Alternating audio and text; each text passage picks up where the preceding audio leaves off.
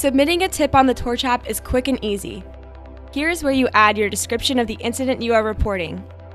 Now you can add detailed information on a person of interest or a vehicle. Next, you can attach important media such as photos, audio recordings, and videos. From here, you decide if you would like to submit this tip anonymously and if you would like to share your GPS location. Once you have finished adding your tip information, you need to determine if you are submitting a tip that was related to a crime, schools, or city infrastructure. From here, simply select the type of incident you are reporting and select Review and Submit. Before your information is routed to the appropriate person based on the tip type, you will have the ability to double-check what you are sending in case you would like to make a few changes. Once your tip is submitted, you will then have the option to chat directly with people handling your tip to exchange more information. It's that easy to make a difference, all while remaining anonymous.